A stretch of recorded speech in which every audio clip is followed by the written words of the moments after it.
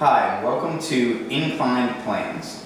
Today in this physics lesson we're going to look at how to determine force of an object sliding down an inclined plane and how to use that force to figure out that object's acceleration.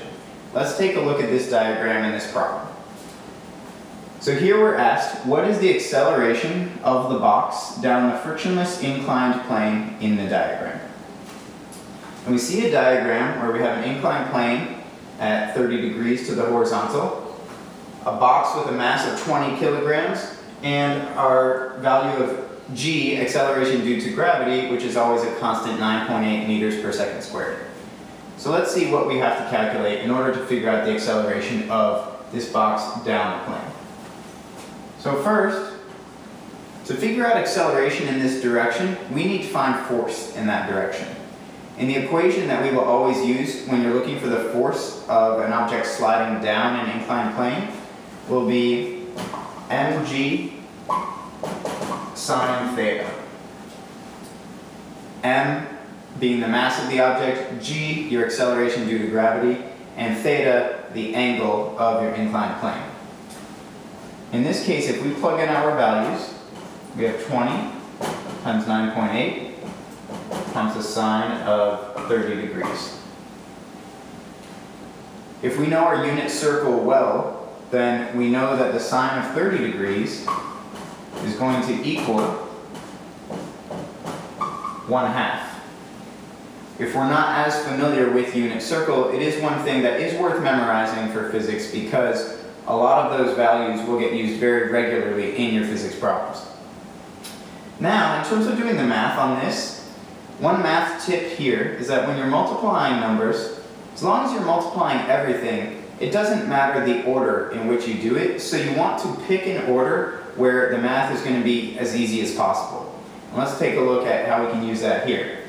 20 times 9.8 is going to be a complex calculation. That's difficult to do in our head. But if we change up the order a little bit, 20 times 1/2 is much easier. What is half of 20? If you said 10, you are correct. Half of 20 is 10. So this simplifies to 10 times 9.8. Now for this calculation, anytime you're multiplying something times 10, you can simply move the decimal one place to the right, making our result 98 newtons for the force pulling this object down the inclined plane. But we're not yet done with our problem. You know, they're asking for acceleration. So to figure out our acceleration, we have to use one of Newton's laws, which tells us that our force is equal to mass times our acceleration.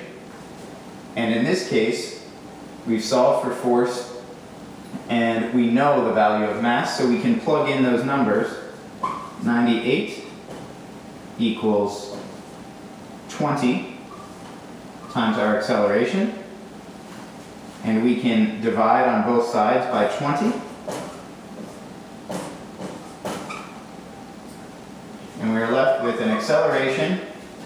This, another complex calculation, a way to simplify it, 2 into 9.8 will give us 4.9, so 20 into 98 will give us 4.9 meters per second squared as the acceleration of this object. If you have questions on any of the calculations, feel free to use a calculator to check the work. Otherwise, if you have more questions, see our other physics videos on our YouTube channel or visit our website at www.sandersontestprep.com. The link is in the description below.